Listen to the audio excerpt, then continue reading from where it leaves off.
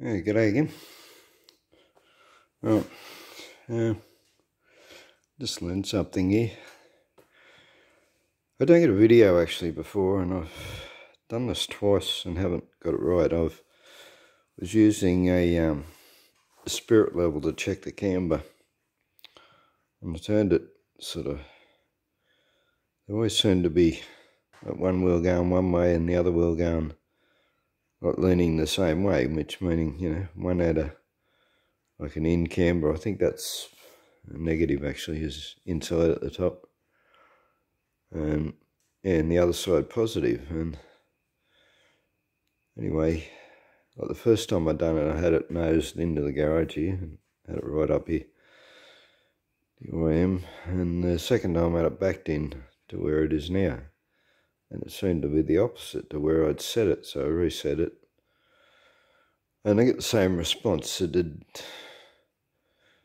a corner well in, you know, one way and not so well the other way, and also wasn't tracking that well in a straight line, wanted to wander a little bit. And yeah, after I did it the second time, and sort of still, I was sort of looking at it actually, and I noticed, you know, that like the clearance on the guard was different. One only had, like when you look down the side and you line the tyre up with the guard, you know, and it was different one side, the other one side was hanging out more. And anyway, I was looking at the floor, and I know this floor is not level, and I'd sort of, well, not really forgotten about it, but I just sort of didn't think that of how it might affect setting the camber with a, you know, with the spirit level. Like you can see the floor here. So this is where I've been, you know, wet and rubbing the primer on those fairings. You can see where the water's running, yeah? It always runs off the left, same at the front. And yeah, I don't know how dramatic it'll be. I don't think it's much, you know, the unlevelness of the floor. Like, but anyway, I started wondering how that might affect it, and it affects it a lot. I was sort of amazed. What I ended up doing, I did this earlier today, and I took it out over in front of the garage to a new bit of concrete, and I hope that it might be a bit more level.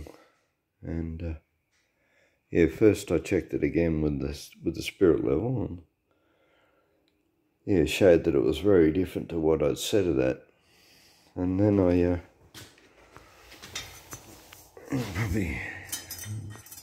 it's probably not enough light to actually see this. Then I got my carpenter square out. I get it, yeah, get it sort of square with the wheel, you know, not at any sort of an angle. And so that seems a lot. You can really sort of see it. There's actually quite a bit there now. I got about probably 10 mil.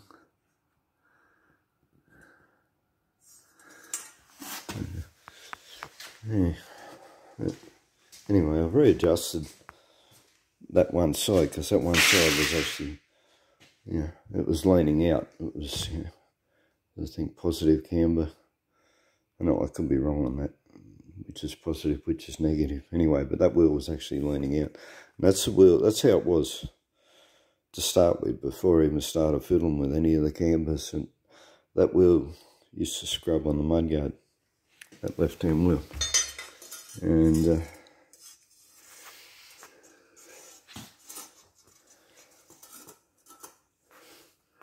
actually, we haven't got quite as much.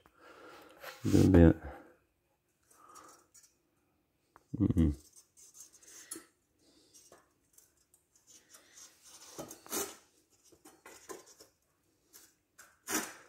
I'll check that again. So I just set that.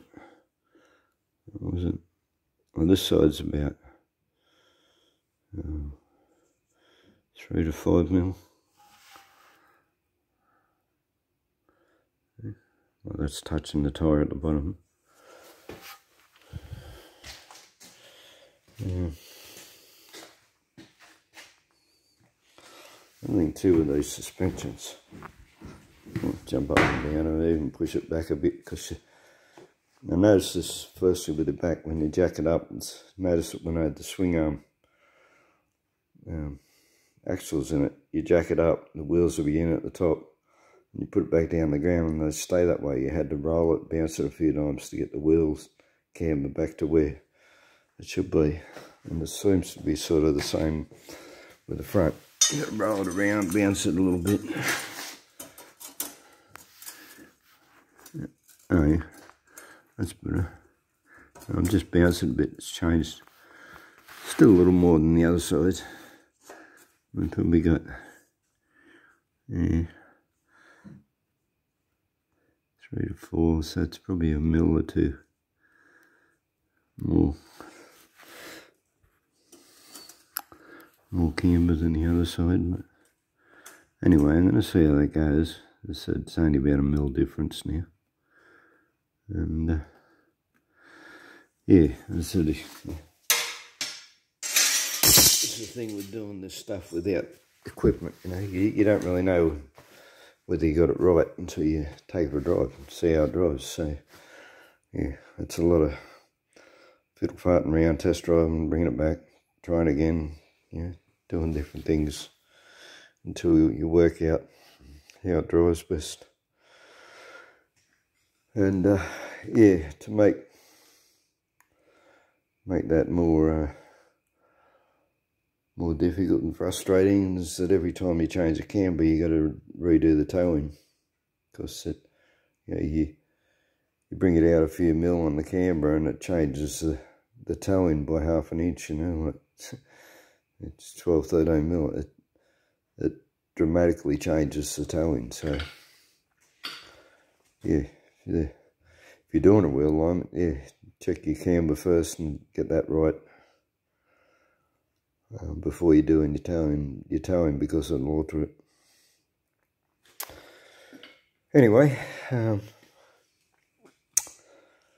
suppose that'll do for this ramble. And I said, I think I'm getting a bit more an accurate reading now, using a carpenter square, little square. So yeah, so I won't know now till I take it for a test drive, see how it goes. It'll probably given that negative camber, it'll probably corner quite well. But how well it goes in a straight line could be the issue. You know, I may have to bring that camber back a bit to get it to drive straight and not wander around.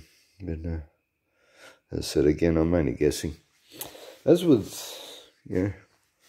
all videos that I make on this, I'm only sort of learning as I go. I'm not, I mean, I have done some workshop training and various things, and I've learnt quite a bit from mechanics on YouTube and other things over the years, and from other people, mechanics. But I'm not a qualified mechanic, and I'm basically trying to get around having to pay qualified mechanics, because I can't afford it. So, and yeah, it's a lot of this is sort of trial and error thing, and it's basically just to give a bit of an idea or some helpful hints to other people who are doing trial and error and trying to also save themselves money. But yeah, there is always professional advice that you can get if you go searching for it, but it doesn't seem to be too much on wheel alignments on these things that I found on YouTube. So yeah, so as I said, I'm just trying things out to see what works. Eventually I'll come up with something that works properly.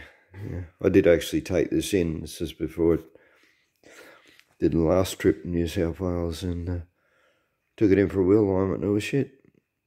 I mean, it was so bad I was doing towing alignments on the way up, you know, just to get it to where it would drive reasonable, you know, and yeah, it's sort of, I got this done the day before I went on the boat, and it didn't seem that bad driving home, but you know, that's not on a freeway, that was on twisty, windy roads coming out here, so, yeah, I mean, it didn't feel that crash hot, but yeah, I didn't think it was as bad as what it actually turned out to be, and given it was only the day before I left, I wasn't able to take it back and say, oh, you did a shit job, fix it up, you know.